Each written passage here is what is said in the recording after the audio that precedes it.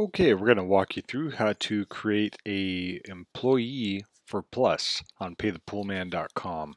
So if this is your first employee, it's going to be the same process. All you need to do is you're going to go to your employee center at the top bar.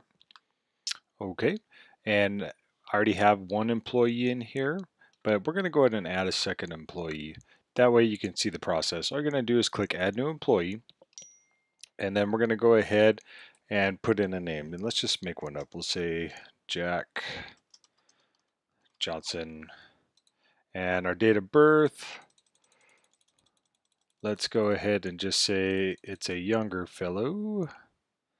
And we'll say February 1st, 1995. And street address, and we'll just make one up. 123 any street. And we'll just say Hemet. And this is all fake, but it'll be the same process for you. So mobile telephone number, definitely want to have that in there.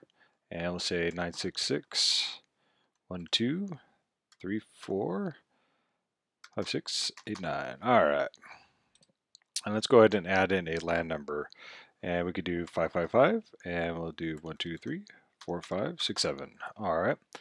And let's go ahead and do a email address, and we'll say Jack Johnson at gmail.com.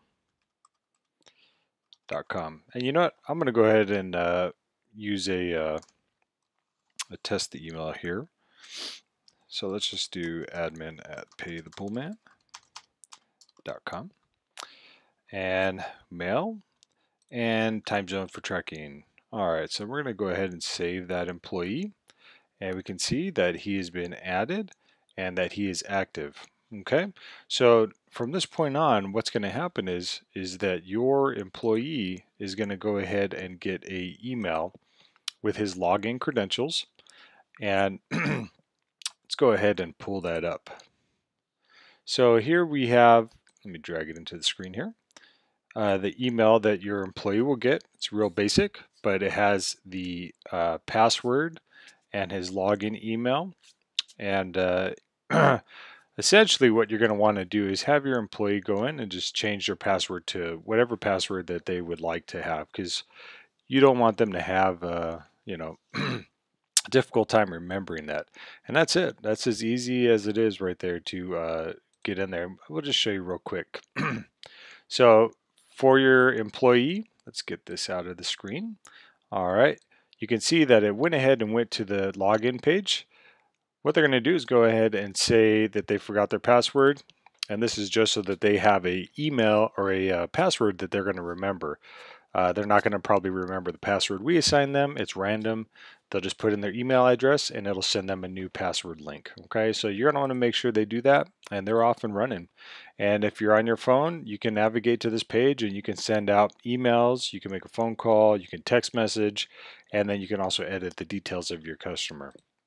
Okay, and that's it. And if you do need to get rid of your employee and you want to deactivate them, all you're going to do is we'll go over to our employee permissions here, and let's go to Jack Johnson, and we can see that he has access, and let's go ahead and just shut that off. Okay, and now if we go back to our employee center, we now have an inactive customer, and we're no longer being charged per month for that employee. So you definitely want to do that, that way you're not being charged for something you're not using. All right, well, have a great day, and thank you for using Paythepoolman.com and Plus.